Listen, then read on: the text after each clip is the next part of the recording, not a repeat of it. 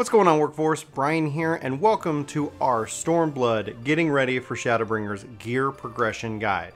In this guide, we're going to be breaking down where you get all the gear starting from 290 all the way up to 404. So there's a lot that we want to cover here. There's a lot of content that you need to do, and obviously the question of Eureka is going to come up naturally as a part of this. So with this, like I said, we're going to start with 290, and we're going to talk about how you get your hunts, Deltascape, all of the stuff for the gear, both for the tomes, as well as what you get for drops from the various trials, and more. Now, if you have any questions, comments, or concerns, or tips of your own, be sure to leave them in the comments below, and let's have that conversation and help each other out. Now, hopefully, we're going to be able to give you all the information, and if you're already in Shadowbringers, if you're watching this after the fact, note that you can replace pretty much the tomes that I'm talking about with Poetics. But without further ado, let's go ahead and dive in and talk about your gear. So here we are in the Reach, and for the most part, you can do this or Kugane to kind of find these vendors and things like that. Obviously, your gear progression starts with your job quest, which is going to award you 290 gear. As a part of that though, as a part of Eureka, you're going to need to have this gear available. So if you end up getting rid of it, do not worry, just go talk to a Calamity Scavenger to be able to acquire your 290 gear for your job again. So that being said, from 290, where do you go? Alright, so to get started, there's a little bit of jumping around that we need to do. So I want to try to break it up based off of where you can get the gear based off of the various vendors and kind of grouping them there for you. We can talk about how this all gets weaved in together here later in the video. I tried to do that first and it just seems so broken up and confusing. So we're going to start with your hunts.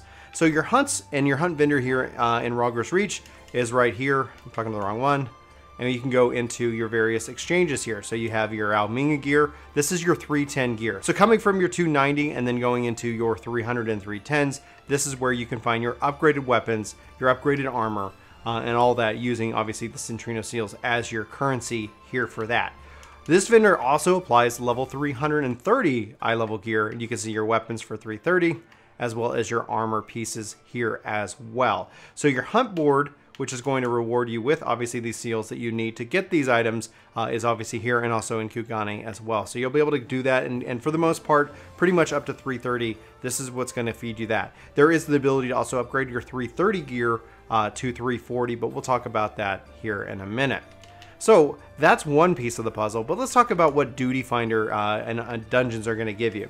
So Kugane Castle and Temple of the Fist are going to be eye level 300 gear. So if you just got 290, these are what you're going to run to be able to actually get the step between your 290 and your 310 and what we saw on the hunt board. So that's going to help feed you there. Now once you go into the Drowned City of Scala here, you're going to see this at 315. Now you do want to check to see what your average item level is, because not all of this is going to be accessible to you right from the front. So to start, City of Scala, you need an item level of 300 to be able to enter this forthright. So you're going to end up probably doing Temple of the Fist and Kugane Castle to help fill that in. Now, as you're getting the tomes, which will be Mendacity and Genesis, as you can see here for the reward right now, that's going to be able to feed you way better gear at 360 and 390. But we'll talk about that here in a bit. So you won't be stuck here on these two dungeons for long. Hell's Lid drops 325 gear, and you need an average item level of 310 to be able to enter into this dungeon, as well as the Fractal Continuum Hard also dropping 325 gear as well. So again, both of those require 310 to be able to enter into it. The Swallow's Compass is a little bit different. It's on its own, and it's going to have gear level at 345, and you're going to have 330 to be able to run this dungeon. Then we're going to go into the Burn and St. Mokum's Arboretum, can't say Mokines, and we're going to see you need 340 to get in, but for these two dungeons, it's going to drop level 355 gear accordingly. And then finally, the Gimlet Dark, which is 375, and you need at least 360 to be able to go into the Gimlet Dark. And that's going to be how you can also kind of fill in some of the holes between your tomes and between all of them. Now, when we talk about tomes, I do want to make a quick mention of them here. So under your currency tab, under battle, you can kind of see what you have available. Creation is going away, and we have Mendacity and we have Genesis. Now, Genesis currently you're going to be capped at 450. However, typically 1 month to a month and a half before Shadowbringers drops, this weekly lockout is going to be removed, thus allowing you to farm up as much Genesis as you want to be able to catch up as quickly as possible.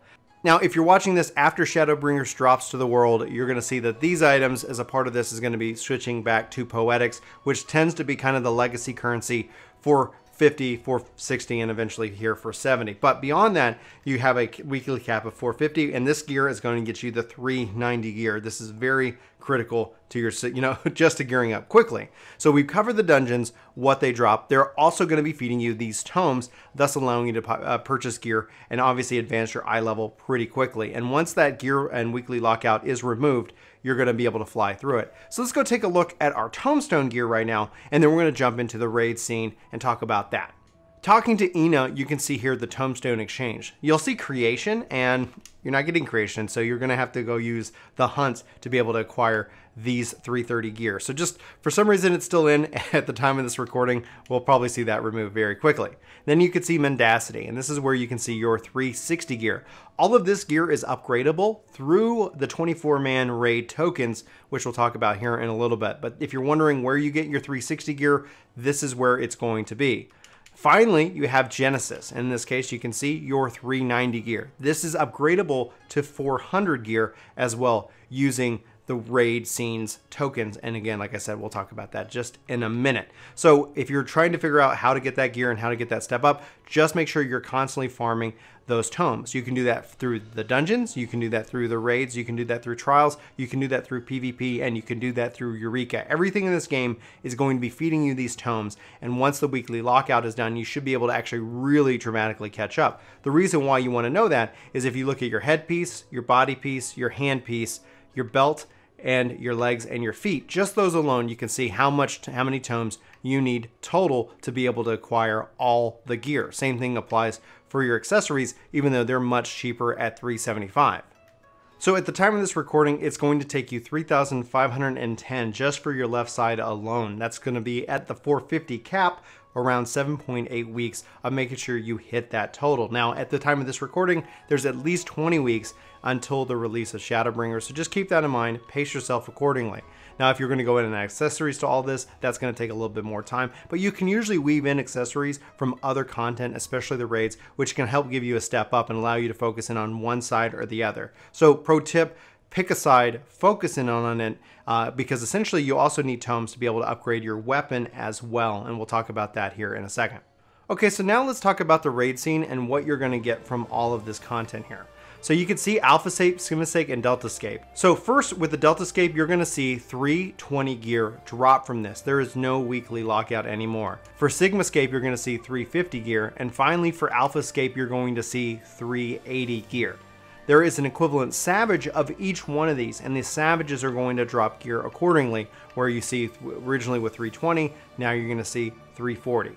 Then originally with 350, then you're going to see 370. And then finally with the last version of it, you're going to see it at 400 with the weapon being at 405. So that's how you get the gear, and that's how you could weave in the various raids to be able to fill in the gaps accordingly from your tomes and more. So from that perspective, as soon as you can get these unlocked, you need to go into it. So from the Deltascape, the different eye levels are going to range dramatically. It starts at 295, so you can get started with that pretty easily. And then as it scales up from the Sigmascape, you're going to jump into 325, and then finally in the Alphascape, 355, 355, and more. Now for the Savage versions, they have higher level item requirements, so just keep that in mind if you want to form a pre-made and try to go in and tackle this content before Shadowbringers drops. Then we also have the various 24-man raids. The first, the Royal City of Rabanastar, is going to drop item level 330 gear. There is no weekly lockout on this at this moment. Then the Lighthouse is going to drop 360 gear, and finally the Monastery is going to drop 390 gear. The gear that drops from this content is not upgradable with the tomes, but each time you run it, right now on the Monastery there is a weekly lockout, but that will be removed prior to Shadowbringers dropping. You can get an item. Now your coins, to be able to upgrade a 390 to 400, you're going to need a coin from Rabanastar, from Lighthouse, and Monastery. You're going to need one of each to be able to do that, and I'll show you where that happens right now. Now if you go to the token exchange, you can find the Wanderous Sundries. These are the items that are required to be able to upgrade your weapon, to upgrade what left side and your right side. And you can see here, it requires one of each. The other thing you can actually use is your hunt logs to be able to go and use these books to be able to purchase the items themselves. And you can see here, maybe that's going to be more to your liking, however you want to go about it. Sometimes running each of these every week or more, you're going to find yourself either with a surplus of coins or not enough to be able to do it really quickly. Once the weekly lockout is removed on the final coin, you're going to see that it's going to be much easier to accomplish at that time. So from there, previous upgrades, you can see that they require just 2 of the coins, and finally the first upgrade to go to 340 just requires the 1 coin. You can see that all done here. Getting those items, then you can obviously run down to the gear exchange right here, and this is where you can actually use it to upgrade your gear accordingly. So you need the weapon and you need the solvent in this case for the weapon, and then the twine for any kind of headpiece in this. And it kind of, you see the different items here. So kind of take a look and kind of attack what you feel is the best way to upgrade your items accordingly, where they all require something different. In that case, twines and the shellacs. I'm going to say that. I probably butchered his name, so I do apologize. All right, so we've talked about your tomes. We talked about the dungeon gear. We talked about the raid gear. We've talked about a lot of gear. What's going on with the weapons? Weapons can be acquired from Heaven on High at 365. You got to run that content quite a bit, but it is a good weapon to be able to kind of use, especially if you're doing something on an alternate job. You want to have more than one job upgraded. The other thing you want to be aware of is under your duty finder, and then if you go into your trials, you have your extremes as well as you have the high end, which you have the various trials here as well. This is going to reward you with various weapons that you want to pay attention to. So let's go ahead and break down the weapons for itself. So the Pool of Tribute and Examination, these are going to be item level 320 weapons for you. So if you're looking for a 320 weapon or a glamour, that's where you want to go. Shinru's Domain, this is going to drop 335 weapon or a 335 weapon, or obviously the tokens to use to be able to exchange those for the weapon itself. Jade Stoa is going to be at 355 for your weapon itself. For Tsukiyomi's Pain, you're going to see this at 365. Then Hell's Cur, you're going to see this at 385, and then going into the high-end duties, you're going to see the Wreath of Snakes. This is going to be 395. These are weapons that you can use to acquire between obviously working on your weapons themselves. There's also a way you can go out right now and buy a high quality or a crafted weapon, and the system's going to allow you to upgrade that as well. Not to the highest level, being 400, 405, depending on where you fall and what kind of weapon you're seeking. But let me go and show you where you can use and where you can go to upgrade your crafted weapons now. So still in the reach, you can talk to Jenda Hara, and you can see you can earn resistant tokens and Rashaka tokens. So resistant tokens, high quality, you can actually exchange the item itself, and you're going to get a lot of these tokens, and you can see that listed here and what you're going to get for it. So if I exchange this item, I'm going to get 15 resistance tokens. For the Rashada tokens, I can change in the weapon here, and I can get, in this case, 27 there. Now, why you would do this is that if you go to use the tokens, you can actually use this to upgrade your weapon, your item here, to a 390 high quality as well. And it tells you how many tokens you need. So turning in the high quality weapon itself, along with this Rudaku's, these are going to be what actually gives you the higher version of the weapon itself. So just keep that in mind on where you can go and you can acquire that as part as any kind of step along with, you know, your trials or whatever. So if you have the money, the gil, you can go buy a step up, and then you can come in and work to upgrade it even further.